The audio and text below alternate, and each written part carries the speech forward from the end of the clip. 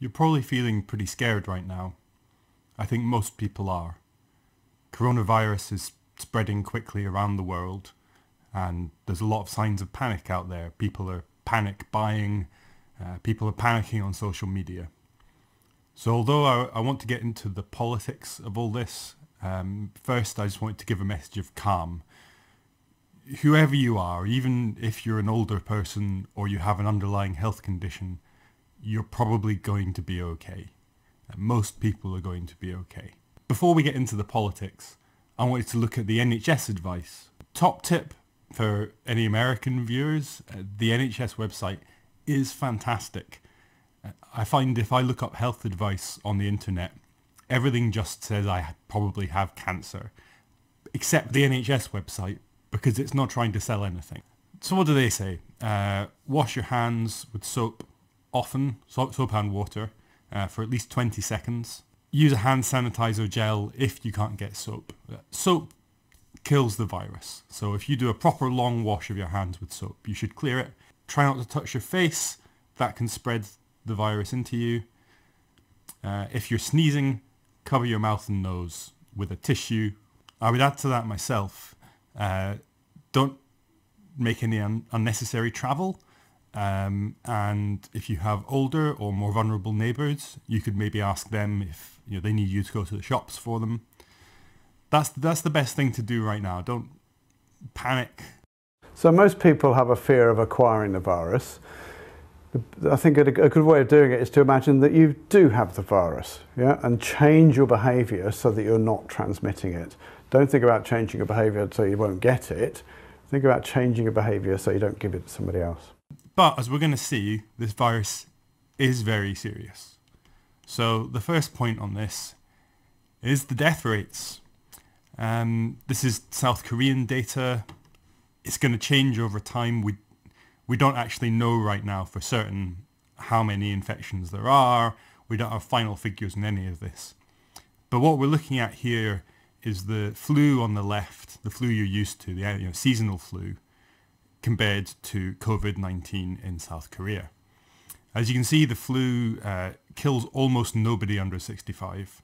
There's a few people die from it, but 1 in 100,000 of these younger ages, up to still less than 1 in 100 people who get it at 65 plus. COVID-19 is a different matter. You're seeing 1 in 1,000 about in the kind of 30 to 50 age range, rising rapidly from then until, for people who are 80 plus, it's 8%. That's a tremendous number of people if this virus was to spread everywhere. I think sometimes we can be a bit dismissive of the deaths of older people. I think that's really a very sad thing. I don't think that we should be doing that. But if it helps, Patrick Stewart's in his 70s, and if Patrick Stewart dies, we'll never find out what happens in Star Trek Picard. So just think about that before you wish death on the boomers. This graph here explains why it is so important to slow the spread of the virus. You might have seen this graph around already, but I want to be thorough and explain everything. So this dotted line is the capacity of the healthcare system. It's the number of respirators, the number of beds. If you become seriously ill with COVID-19, you get pneumonia, and then you need a respirator to continue breathing. The death rates shoot up if you do not have access to that respirator. So if we just let this virus spread, we didn't call off public events, we didn't wash our hands extra, we get something like this first curve, this uncontrolled transmission. As you can see, it just busts right through the capacity of the healthcare system, and that leads to a lot more deaths. If, on the other hand, we can slow the spread, we can keep it under the healthcare system's capacity and avoid a lot of unnecessary deaths. That's what we're trying to do. So I want to talk about the UK government. Unfortunately, my government, I didn't vote for them. I voted to leave the UK, but my government and what they're doing. So a lot of countries around the world have been bringing in these really strict quarantines, closing down public events, closing pubs and restaurants. America and Britain, both countries with very right-wing governments, have both been very slow to react. I want to talk about the potential effects of that and then talk about why I think that is. So you shouldn't really listen to me. I'm just some idiot on YouTube. But this guy here, Anthony Costello, he is a former director of the World Health Organization, and he's a professor, and he works for The Lancet, which is a health journal. So we're going to listen to him. Bloomberg reports here, the UK government's strategy to tackle the outbreak will need almost 40 million Britons to catch the disease to work, according to the country's top scientific advisor. This is the idea that people are going to become immune from catching the disease, which is actually not something that we know happens for sure yet. And therefore, if we just let everyone get infected, it'll be okay. That's a catastrophe. But that's a quick tweet. He goes into more depth here, so let's start at the top. Unlike all other countries, the UK strategy aims to build herd immunity by allowing the steady spread of COVID-19. The government argue it will block a second peak in several months' time. Here are 8 questions. Will it impair efforts to restrict the immediate epidemic and cause more infections and deaths in the near term? Evidence suggests people shed virus early, and those without symptoms may cause substantial spread. So that's where, before you have symptoms, you can already be infecting people. That's why policies against mass gatherings, school closures, social distancing have worked in China, in South Korea. Will it weaken containment systems? Does coronavirus cause herd immunity, or is it like flu when new strains emerge every year? We don't know. Doesn't the herd immunity conflict with WHO policy? Dr. Tedros, the Director General of the World Health Organization, said the idea that countries should shift from containment to mitigation is wrong and dangerous. Our government is wrong and dangerous. China have managed to contain it. Shouldn't we wait and see what the results from that are? Vaccines are a safer way to develop herd immunity without the risks associated with the disease itself. Is it ethical to adopt a policy that threatens immediate casualties on the basis of an uncertain future benefit? I mean, I think he's laid it out pretty well. What Britain is doing and what America is doing is absurd. It doesn't stack up. Now, maybe they've got more plans they're not telling us about. I think if that's the case, that's pretty shocking in a democracy. But we're going to have to take these measures. Like the NHS cannot cope with 40 million people becoming ill, something like 10 to 20% of them needing hospital treatment over the course of a matter of a few months. There aren't enough beds, there aren't enough respirators. And we've seen what's happened in Italy, where they've got beds lining the hospital corridors. This is where I am scared. Not really for my own health, I'll probably be okay, but just for the whole country. This is Devi Sridhar. I hope I pronounced that right, Devi. She is a professor and chair of global public health at Edinburgh University Medical School. She says part of my job is speaking truth to power, and the UK government is, in my view, getting it wrong.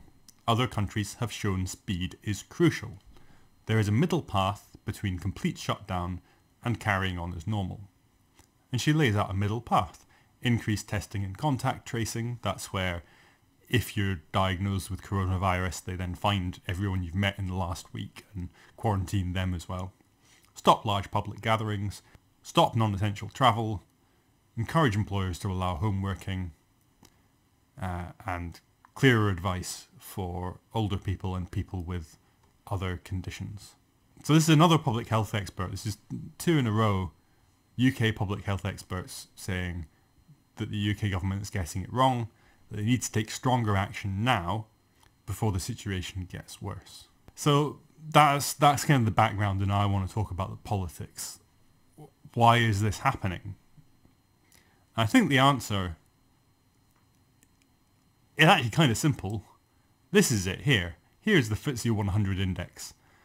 Past year of it. Since last month, it's fallen off a cliff. And especially in the last few days. Here's the Dow Jones stock market index. Exact same thing. This is happening all around the world. And for our politicians, especially the right-wing ones, this is horrible.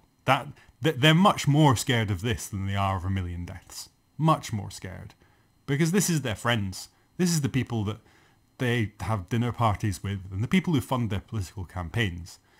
This matters to them more than whether you live or die or whether your gran lives or dies.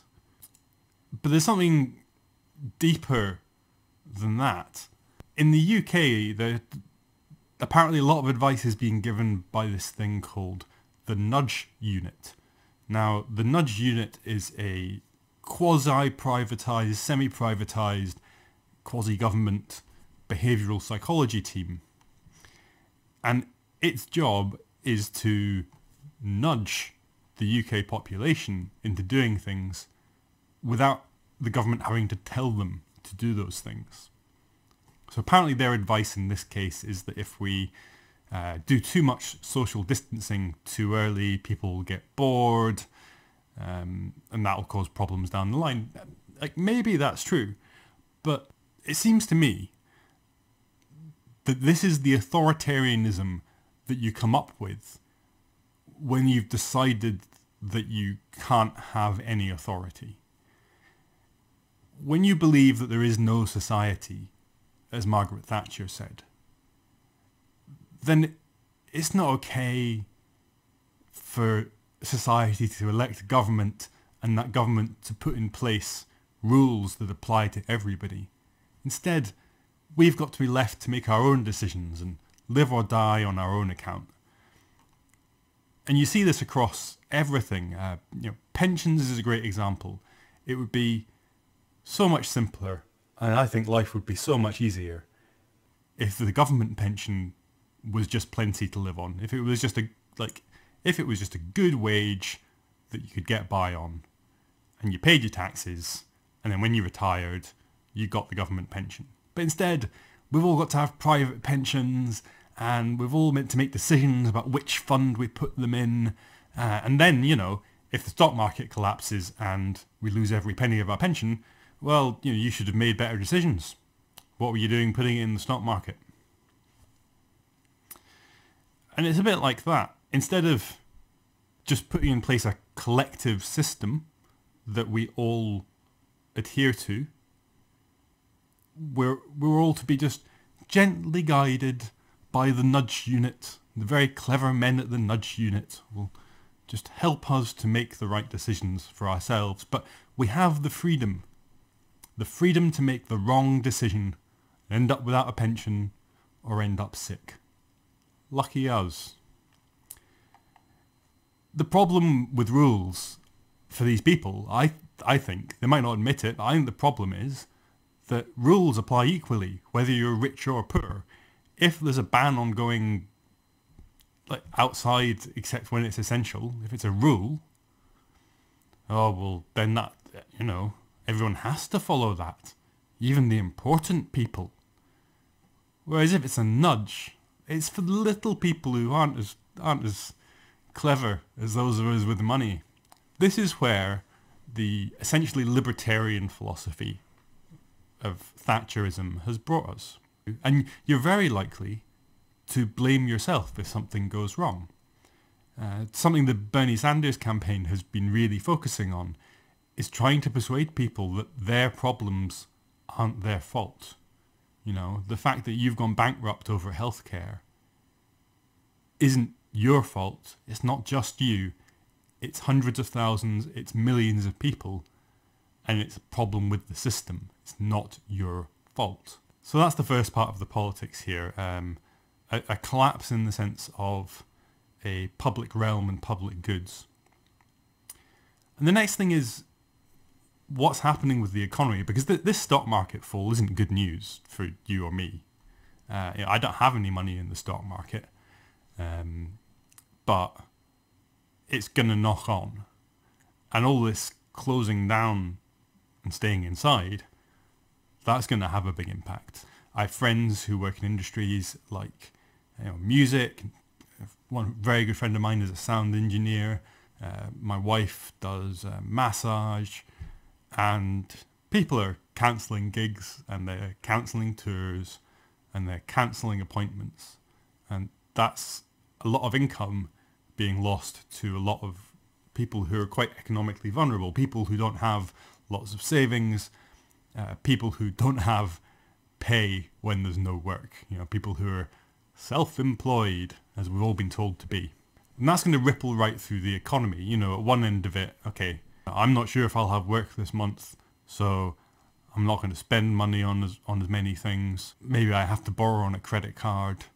Okay, now the businesses that I would have been paying money to are now not getting the income. So they go to their landlords and maybe ask for a rent holiday. They maybe ask their suppliers to defer payment. And that'll ripple right through the economy, this kind of bubbling of debt at every level of it. And that's a recipe for catastrophe. There's not a lot that the government can do about it. What governments try to do is to bring down the headline rate of interest. But that's not what you or I are paying on our credit cards or our mortgages, or what small businesses are paying. It's meant to trickle down, but there's not a lot of evidence of that happening. And there's better alternatives out there. Vietnam are doing free food deliveries for people in quarantine. Like, how simple and lovely is that? But that's a government that knows it's running a society, not just a collection of individuals. So my quick fix for the economic catastrophe that's following this health catastrophe would be that the government should borrow the money, because the money's going to be borrowed, right? Like, we're going to be deferring payments. We're going to be putting money on credit cards and overdrafts. And rather than all of us individually and all the small businesses individually taking on those debts, we should do it together as a society. It's fairer. It's more secure, because governments usually don't go bankrupt. And it would be really cheap. The thing about money coming out of the stock market is it does have to go somewhere, and one of the places it goes is government bonds, that is government debt, and that makes government debt cheaper. So this is American government bonds, 3-month interest rate, 0.24%. Even the 30-year, 1.57%. That's almost free. You've got to take inflation off that. So if inflation is 0.5%, which should be very low by historic standards, over the long term it's averaged about 2%, then that 0.5%, that's 2-year bonds for free. Just borrow the money. UK, same picture. 0.26%, 0.4%, 0.86%. The UK can near enough borrow for 30 years for free, or close enough to free. Let's do that. Give it to people. Do a universal basic income. Why not? We're either going to take this debt on collectively, accepting that we can't do as much work as we usually would do in the next 2 or 3 months as a country, as a world. So we're either going to take that debt on individually, or we're going to take it on all together. And if we take it on all together, it will cost all of us less. The repayments will be fairer because it will come out of taxes. And if we don't do it, there's a real risk that the system just kind of shudders to a halt. In summary, don't panic. Do help the people around you. Do wash your hands. But challenge your governments, because their response condemns the entire ideological project of the last 40 years. It really shows all of its weaknesses. We do live in a society, and all of our health depends on the least among us. If every homeless person and poor person an immigrant in your city isn't protected from coronavirus, then you're not protected from coronavirus. It's something we can only solve collectively by helping everyone. Thanks.